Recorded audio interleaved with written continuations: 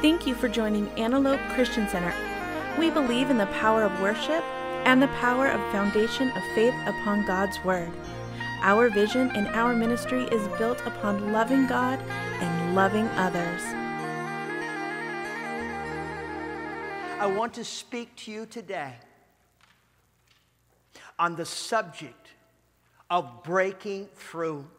Break out, break through. I want to speak to you about a freedom that only comes from heaven. That word breakout is a very interesting phrase that we use. That word breakout or breaking through is often used in the entertainment industry. It has to do with somebody that they're trying to launch their career. They're trying to get a foothold of fortune and fame and success. I was reading about a country western singer that has just taken America by storms. He's had so many best-selling albums, and he's a country boy from down south. Older on in life, he would make a record, an album. It would go crazy. But all the way as he was growing up, he always loved music, and he wrote songs, and he never really considered the entertainment industry. He had different kinds of careers and jobs, and most of them, you would call them blue-collar jobs. It was with his hands. And one day, an opportunity came his way, and somebody said, "Have you ever written a song?" And he said, "Yeah." He said, "Well, go get me a song that you wrote." And he had this brown paper grocery bag, and back in the day, it was filled with cassette tapes. Let me give you a test. How many people know what a cassette tape is? Okay. So he had this filled with cassette tapes of songs that he's written, and the producer started listening to him. And the guy had enough songs for a few albums, and the first album, the producer called it a breakout album. It would go #1, and the name Alan Jackson would become a household name. He would instantly become a multi-millionaire. That word, breakout. But there's another sense of breakout, and it's not about a Hollywood star or a Michael Jackson or an Elvis Presley or the Beatles having a breakout album. It's about you and I and the struggles that we face and how our lives become like quicksand. And I know my life can become like quicksand in 24 hours, just like that. Something can happen, somebody can say something, they wound me, an event that I have absolutely no control over. It starts to control and influence me, and I liken those experiences to quicksand. Quicksand is when you get trapped in something, and every time you struggle, you go deeper and deeper and deeper. Am I the only one that's ever experienced that? Where you have struggled with something, and the more you deal with it, the worse it becomes. The more you try to solve it, the more you try to fix it. I'm going to get better. I'm going to do better. I'm not going to let this get. I'm going to be happy. I've got the joy of the Lord, and I've got the peace of the Lord, and I'm going to get through it. But why do I feel so stinking bad? Why do I feel like I'm sinking deeper and deeper? And you begin to cry out to God, and you begin to pray. You say, "God, break this bondage in my life. God, give me freedom." And what greater study about breaking the bondage in our lives than what's found in the book of Acts chapter 16. And with your Bibles open to Acts chapter 16, I want to study with you this morning the true story of two men named Paul and Silas. I want to study with you of bondage and how it controls our lives and how we can literally be set free of our suffering. Acts chapter 16, verse 16, reading from the New Living Translation of the Bible. One day, as we were going down to the place of prayer, we met a demon-possessed servant girl. First of all, I want you to note the word we. We just kind of pops up here in Acts chapter 16. The book of Acts was written by Luke, who was a medical doctor. He wrote the Gospel of Luke and he wrote the book of Acts. You know he's the author because he tells us so in Luke chapter 1 and in Acts chapter 1, Luke. Now, Paul had been on his first missionary journey. This is his second. On his first missionary journey, led by the Holy Spirit, he was anointed to go with Barnabas. On his second missionary journey, which begins in Acts 15 and 16, he is joined by Silas. And we were studying this and reading through it day by day. Paul and Silas pick up a young man named Timothy. Then somehow the author Luke winds up joining the team. And this is just so fascinating because Luke never talks about himself, but all of a sudden he's not speaking about them, he's speaking about us. And when you see the word we in the book of Acts chapter 16, you recognize that Luke has now become a part of the story. Now, in this story, what was happening? They were on their way to a prayer meeting. They were going to pray when they are disrupted by that is demonic. I find this so fascinating. In Acts chapter 3, Peter and John were on the way to a prayer meeting when this great miracle happened. You remember the story? Peter said, "Silver and gold have I none, but that I have give I unto thee. In the name of Jesus, rise up." And how many people remember that story? You do, don't you? Okay, they were on the way to a prayer meeting and a miracle happened. Now we come forward 20 years and it's Paul and Silas, Timothy and Luke, and they're on the way to a prayer meeting. Only instead of a sick person, they are being harassed by a demon. Now here's something I don't want you to miss. The devil's work is to disrupt your prayer life. The devil wants you not to pray. God wants you to call upon his name. Every time you go to find a place of prayer, a time of prayer, a moment of prayer, the devil is on your heel and he's creating all kinds of disruptions in your life. That's not happening because of heaven. That's happening because of the pit of hell, disrupting you. In this story, the devil sends a demon to Paul and Silas. That's right. The captain of the dark side sends one of his demonic people to harass Paul and Silas, disrupting their prayer time. And I want you to see this little girl. The Bible says that they met a demon-possessed servant girl. Now, there's some things that we recognize about this. She's not called a woman, she's called a girl. The difference of the use of the term girl and woman is age in the New Testament. When we prayed over boys and girls this morning, we were not praying over the women, we were praying over the girls. What's a girl? Someone younger than a woman. Can a young girl, as described here, be demon-possessed? Well, I'll let you argue.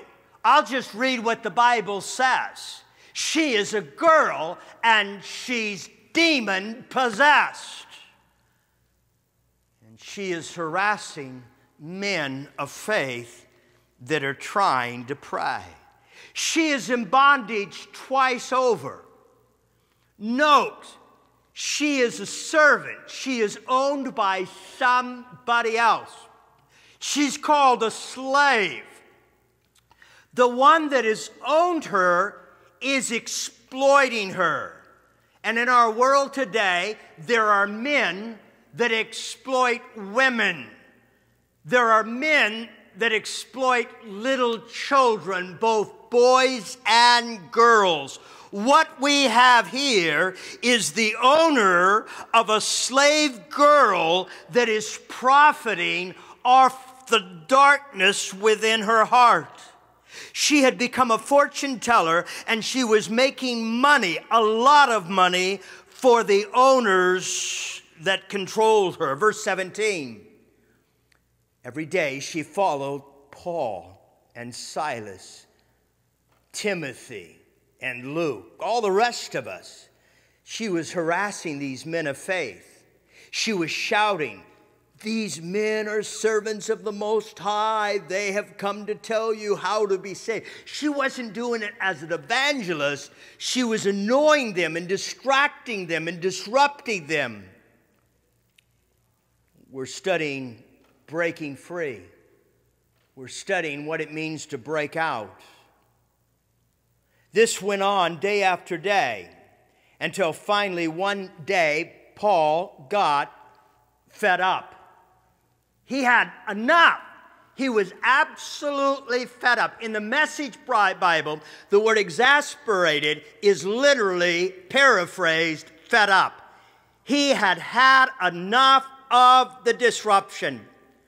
We're going to see something here that is so insightful and carefully written for you and I to read 2,000 years later. The Bible says, frustrated, fed up, Paul got into action. Paul was motivated to do something.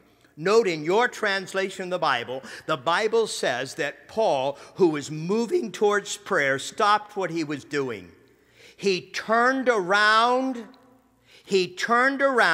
and note with me in your Bible not only what he said, but who he said it to. Note with me, he did not speak to the little girl. The little girl was in bondage. She was a slave, she was a servant, and she had become demon-possessed. And yet, Paul does not say a word to the girl, because he realized that the girl was nothing more than a shell, and darkness, like a puppet controlling her, had stuck their hand up inside of her spirit. She was demon-possessed, and Paul spoke not to the girl, but to the demon. Sometimes in your life, you get annoyed and you get frustrated, you get fed up, you get hurt. I went through an experience about a week ago, and I was very, very wounded. I was very, very hurt. And for 3 days, that immobilized me. I could not move forward. I was so held back by being bruised. That's what happens in your life too. Something will happen. Every morning I would wake up ready to do what I've done for almost 2 years now, make a Christian video telling people that they need hope. And yet I was feeling so discouraged I couldn't even make a daily devotional. I'm sharing with you what it is to get sunk in the sand. What it is to realize that the more you struggle, and the first day you struggle, you say, I just can't do this anymore, God. I'm fed up. I can't do it. I've been doing this for 1.5 years. I'm just tired of doing it, and this is what I get. I give up. And the second day I'm struggling with it, I sink deeper and deeper and become more and more discouraged. And the third day you get so discouraged until one day you wake up and you have a breakthrough. Somebody say amen. And part of your breakthrough is to understand where it's coming from. And it's not coming from the person. It's not coming from the person that said it. It's coming from the power of darkness behind that person. Somebody say amen. Here's a person. Here's a little girl. Here's a little girl that's actually demon-possessed. But he's not speaking to the little girl. He's not speaking to the girl that's been a slave. He's not speaking to the slave owner. He's speaking to the power of darkness behind that little girl. Do you remember Peter? Do you remember the day that Jesus turned to Peter and he said to Peter, he wasn't talking to Peter. Look at the words. He said, "Get behind me, Satan." He moved past Peter into the very source of the demon that was speaking and creating chaos and confusion even to others. How do you break through? How do you have a breakout?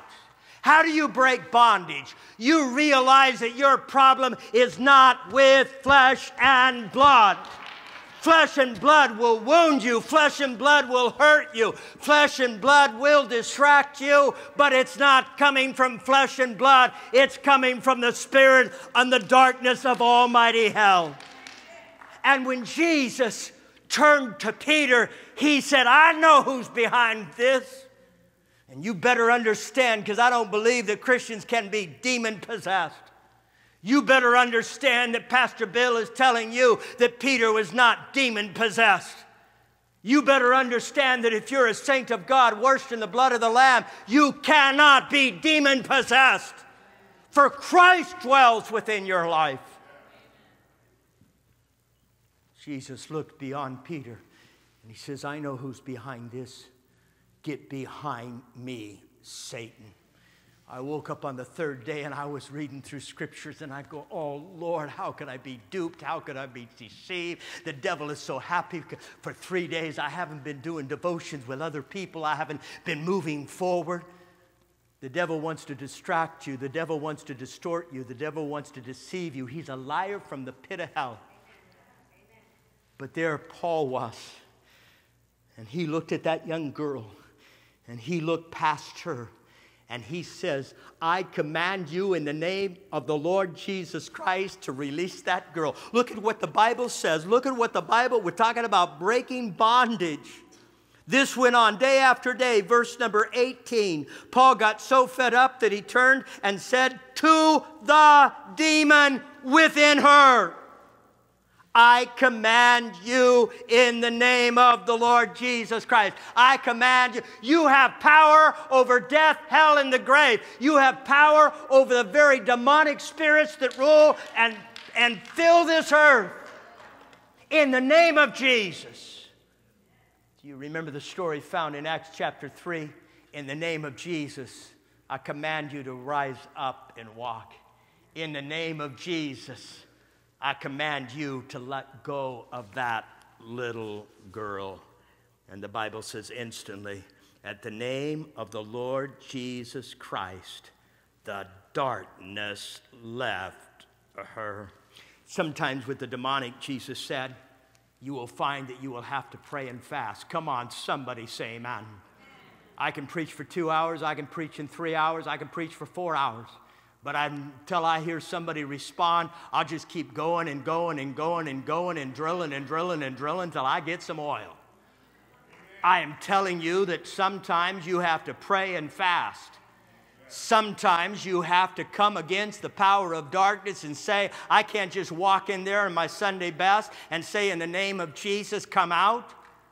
And the apostles discovered that and asked Jesus himself, why couldn't we cast out demons like you? And Jesus said, sometimes you have to pray and fast. Sometimes when you come to the power of darkness, you need to put on the full armor of God and you need to take a stand in Christ's name. You come up and you say, in the name of Jesus, come out. And nothing happens. Nothing happens. It doesn't work. It doesn't work. No. If it doesn't work and you're the 49ers and it's a Super Bowl and you're behind, you don't go into the locker and say, we give up. You're the 49ers and it's the first quarter of the Super Bowl and you're 2 touchdowns behind. You're Tom Brady and you're so far behind, it's never happened in history. And you got the broadcaster telling everybody this has never happened before in history. Nobody has ever come back. Does anybody hear what I'm teaching today? You never give up. You never give up. You continue to pray. You begin to fast. You say, I'm going to fast 3 days. I'm going to fast 7 days. I'm going to fast 10 days. I'm going to fast until the hand of Almighty God begins to move. I'm going to fall on my knees and call out on the name of the Lord Jesus Christ. This woman, this girl, is completely delivered. You've never heard the name Bobby. Pastor Bobby passed away 6 months ago. Pastor Bobby grew up in a crazy family with crazy situations. I didn't know he had died. I was looking for him yesterday, and I discovered that he passed away 6 months ago, Pastor Bobby. I knew him when I was a professor at Trinity Life Bible College, and he had gone through Trinity School of the Bible, and he had become a pastor. But what's unique about Bobby is that he grew up in a very messed up family. When I was reading through the stories that were told upon his celebration of life, his memorial service, I read that when he was 13 years of age, his mom and dad put him in the car in Southern California and drove him to the inner city of LA. At the age of 13, they dropped him off. They dropped him off at Skid Row. And they said to him, and I quote, "This is where you belong." They left their 13-year-old son on Skid Row. Bobby would become a heroin addict. He would go in and out of prison so many times I couldn't really tell based on the story, more than a dozen.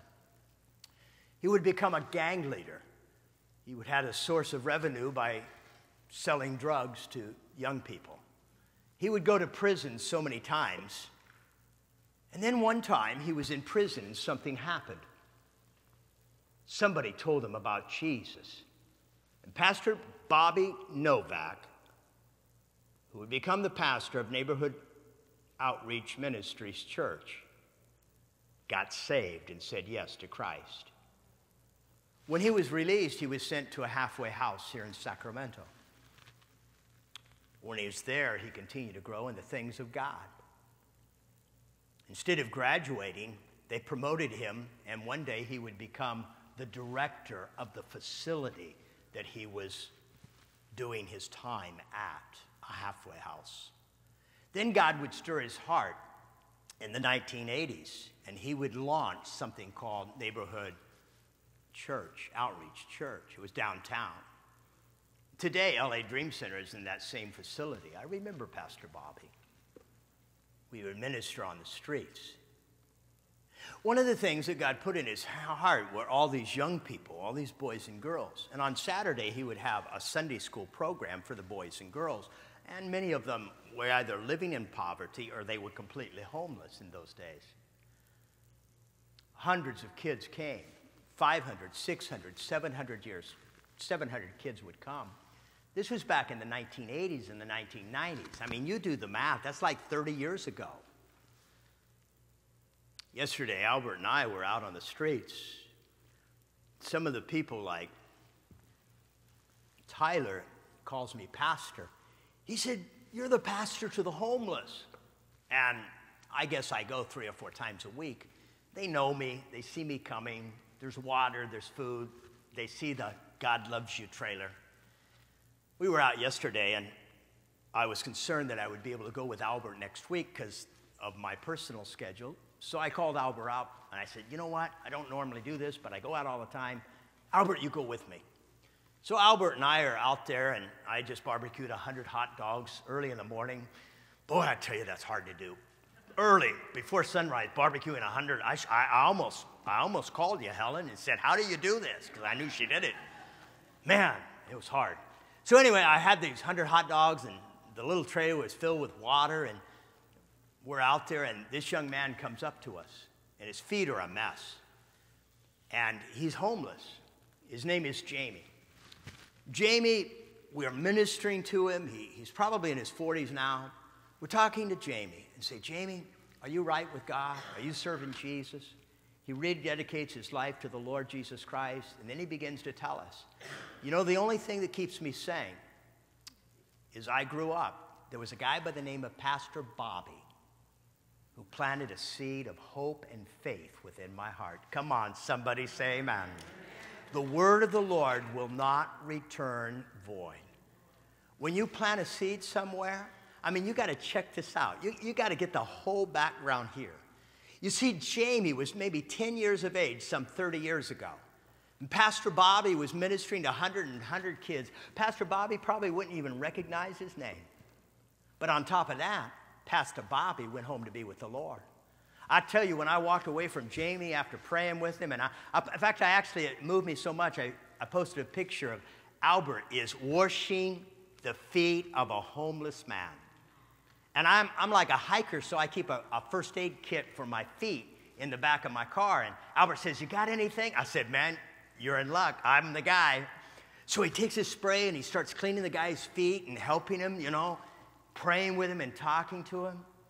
And then I look at Jamie after he told me about Bobby. I said, "Bobby, can you, I said, Jamie, would you like to say thank you to Pastor Bobby?" He said, "Oh, that would mean so much to me." I said, "Well, let's do it right now." I said, "I'm going to take my iPhone, I'm going to hold it up, and for 10 seconds, just tell Pastor Bobby, thank you." So he starts talking, and he starts thanking Pastor Bobby. And when I got home, I found out Pastor Bobby had passed away. And I wanted to send him this video. But then I found out Pastor Bobby had a son, and his son's name is David. And Pastor David, pastors in South Sacramento. So I wrote Pastor David a note. I said, "Your daddy, his name is still remembered on the streets of Sacramento." I said, homeless people still remember. I think of you today. And one of the questions that I've heard people say, I don't know that my life really counts. I don't know if I'm really making a difference. Well, you know what? That's a really good question. Should you die today, will anyone ever remember your name? Isn't that an interesting question? Should you die today, 6 months ago, 6 months later, would the flowers fade and your legacy disappear? People don't even remember that you were alive. You're just out of mind, out of body. You're just gone. But I was so touched when I realized Pastor Bobby is in heaven. And here Jamie is still telling the stories of how God used him. Oh, it's so amazing. I don't pass out a bottle of water. It's true, we've given out over 20,000 bottles.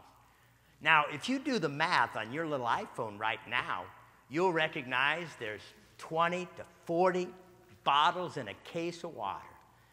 We've passed out in that little trailer somewhere between 500 and 800 cases of water. And I'm telling you, my back hurts. So much water. But just like I was trying to show Albert yesterday, Albert, we're not here to give out hot dogs. We're not here to give out water.